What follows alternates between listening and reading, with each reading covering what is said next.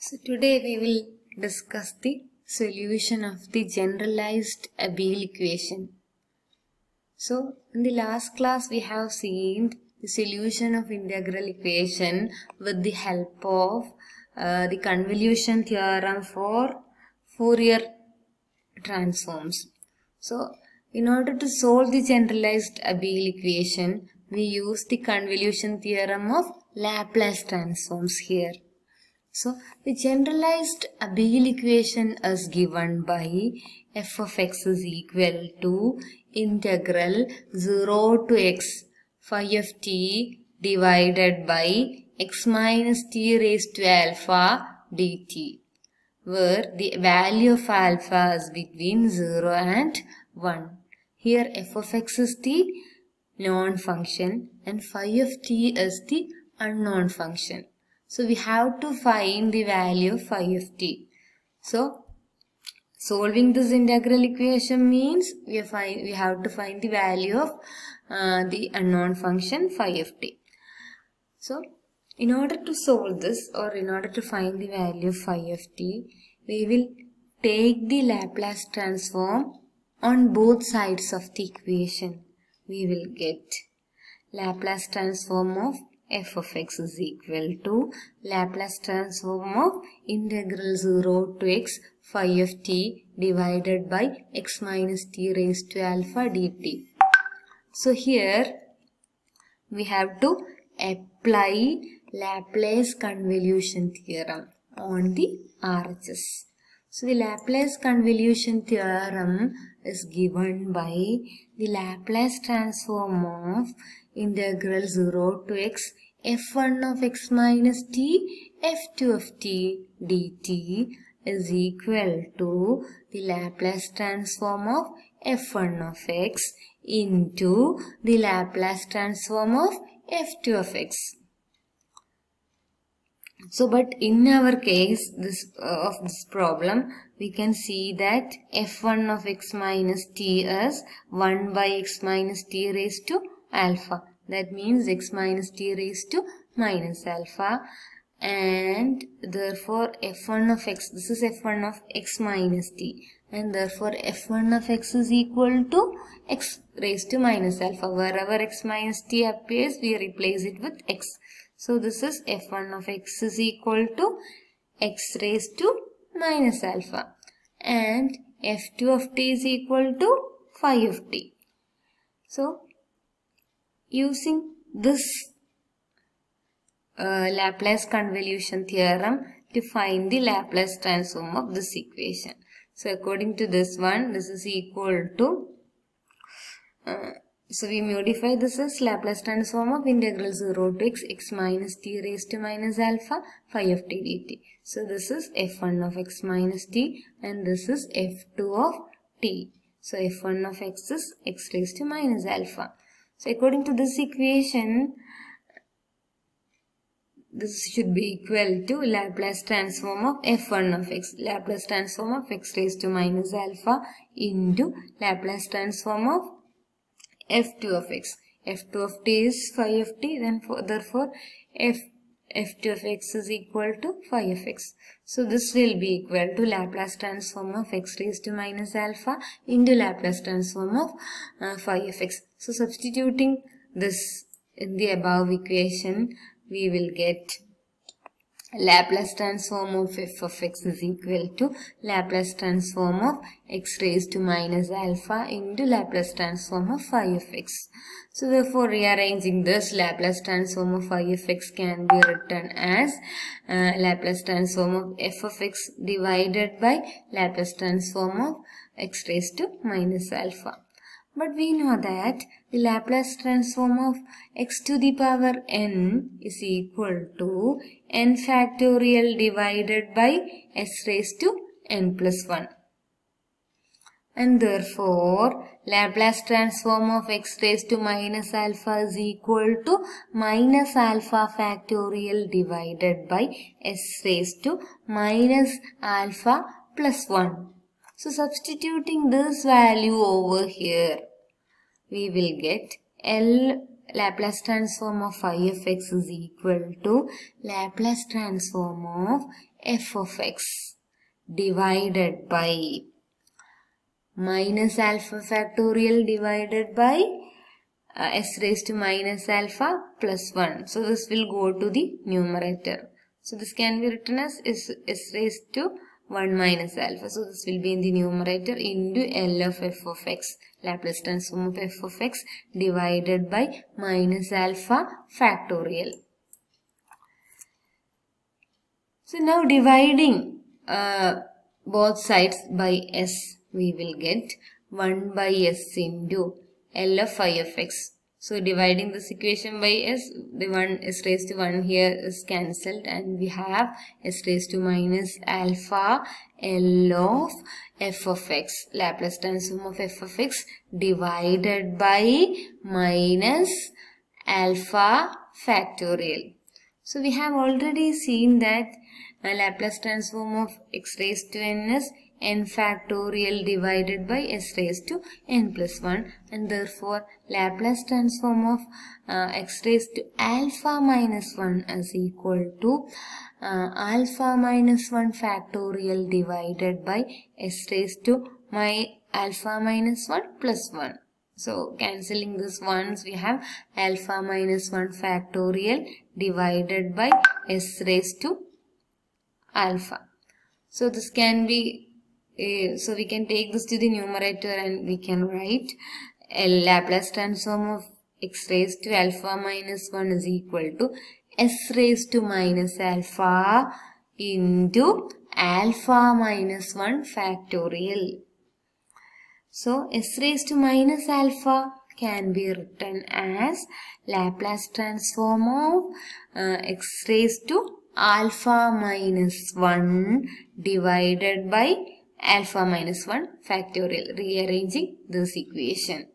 And substituting the value of s raised to minus alpha from here to this equation, we will get 1 by s into Laplace transform of phi of x is equal to Laplace transform of x raised to alpha minus 1 divided by alpha minus 1 factorial into Laplace transform of f of x divided by minus alpha factorial. So, we have an equation like this, and we can multiply the numerator and denominator on the RHS by alpha. So we can multiply the numerator and denominator of the RHS by alpha. We will get alpha into Laplace transform of x to the power alpha minus 1 into Laplace transform of f of x divided by alpha into alpha minus 1 factorial. Alpha minus 1 factorial is 1 into 2 into etc. up to alpha minus 1 into alpha will give alpha factorial. So we will get this equation, alpha into Laplace transform of x to the power alpha minus 1 Laplace transform of f of x divided by alpha factorial into minus alpha factorial. So the combining these factorials and applying the convolution theorem again. So we know that നിങ്ങൾ first semil പഠിച്ചിട്ടുണ്ട് gamma functions പഠിച്ചപ്പോൾ alpha factorial into gamma plus 1 into gamma minus 1 alpha factorial into minus alpha factorial എന്ന് പറയുന്നത് നമുക്ക് pi alpha divided by sin pi alpha. So this can be written as pi alpha divided by sin pi alpha, and substituting this over here, we will get 1 by s into Laplace transform of phi of x is equal to alpha into L of x raised to alpha minus 1 L of f of x divided by pi alpha divided by sin pi alpha. So this sin pi alpha will go to the numerator and this alpha terms will cancel. We have sin pi alpha divided by pi into Laplace transform of x raised to alpha minus 1 into Laplace transform of f of x. So we got an equation like this. So we have to simplify this equation using the Laplace convolution theorem again. So we have already seen the Laplace convolution theorem. Here we have to simplify L of x raised to alpha minus 1 into L of f of x. So we know that L of f1 of x into L of f2 of x is equal to the Laplace transform of integral 0 to x f1 of x minus t f2 of t dt. So here f1, in this case f1 is x raised to f1 of x is x raised to alpha minus 1. And f1 of x minus t is therefore x minus t raised to alpha minus 1. And f2 of x is f of x. And therefore f2 of t is equal to f of t. And substituting this f1 of x minus t and f2 of t over here, we can simplify this as, we can apply the convolution theorem in the inverse form as Laplace transform of integral 0 to x minus t raised to alpha minus 1 into f of t dt. So we can take this to the denominator and we will get this is equal to the Laplace transform of integral 0 to x f of t dt divided by x minus t raised to 1 minus alpha. So substituting this, we will get the result as 1 by s into L of phi of x is equal to sin pi alpha divided by pi into Laplace transform of integral 0 to x f of t dt divided by x minus t raised to 1 minus alpha. So we have, so you have already learned this, that is 1 by s into L of phi of x is equal to the Laplace transform of integral 0 to x phi of t dt. നിങ്ങൾ Laplace transform പഠിച്ചപ്പോൾ പഠിച്ചിട്ടുണ്ട്. അത് നമ്മൾ ഇവിടെ LHS ൽ apply ചെയ്ത് കഴിഞ്ഞാൽ നമുക്ക് കിട്ടുക Laplace transform of integral 0 to x phi of t dt is equal to sin pi alpha divided by pi into Laplace transform of integral 0 to x f of t dt divided by x minus t raised to 1 minus alpha. അപ്പോൾ ഈ sin pi alpha by pi constant ആണ്. അപ്പോൾ ഇതിനെ Laplace ട്രാൻസ്ഫോമിനകത്തേക്ക് എടുക്കാം. അപ്പോൾ നമുക്ക് ഇങ്ങനെ കിട്ടും Laplace transform of sin pi alpha by pi integral 0 to x f of t dt x minus t raised to 1 minus alpha എന്ന് കിട്ടി. പിന്നെ രണ്ട് സൈഡിലും ലാപ്ലാസ് ട്രാൻസ്ഫോം ഉണ്ട്. അപ്പോൾ നമുക്കത് ക്യാൻസൽ ചെയ്യാം. അപ്പോൾ നമുക്ക് കിട്ടുക, cancelling Laplace transforms on both sides, we will get integral 0 to x phi of t dt is equal to sin pi alpha by pi integral 0 to x f of t dt divided by x minus t raised to 1 minus alpha. അപ്പോൾ phi of t എന്ന് പറയുന്നത് നമുക്കറിയാം solution ആണ്. അപ്പോൾ ഈ LHS എന്ന് പറഞ്ഞ സൊല്യൂഷന്റെ integral ആണ്. അപ്പോൾ സൊല്യൂഷൻ കിട്ടാൻ വേണ്ടിയിട്ട് നമുക്ക് ഈ രണ്ട് സൈഡ്സും ഡിഫറൻഷിയേറ്റ് ചെയ്യണം. So differentiating both sides. അപ്പോൾ ഈ phi of t integral 0 to x പറയുമ്പോൾ എക്സിന്റെ ഫംഗ്ഷൻ ആയിട്ടുള്ള ഫൈയുടെ ഇന്റഗ്രലാണ് കിട്ടുക. അപ്പോൾ അതിന്റെ ഡെറിവേറ്റീവ് എടുക്കുമ്പോൾ phi of x കിട്ടും. phi of x is equal to അതിന്റെ ഡെറിവേറ്റീവ് എടുക്കുമ്പോൾ sin pi alpha by pi into d by dx of the derivative വരും. Integral 0 to x f of t dt divided by x minus t raised to 1 minus alpha. So this is the solution. അപ്പോൾ നമ്മൾ generalised Abeel equation വെച്ച് ഇതിന്റെ solution കണ്ടുപിടിച്ചു. അപ്പോൾ അത് കണ്ടുപിടിച്ചത് Laplace ട്രാൻസ്ഫോമിന്റെ convolution theorem വെച്ചിട്ടാണ്.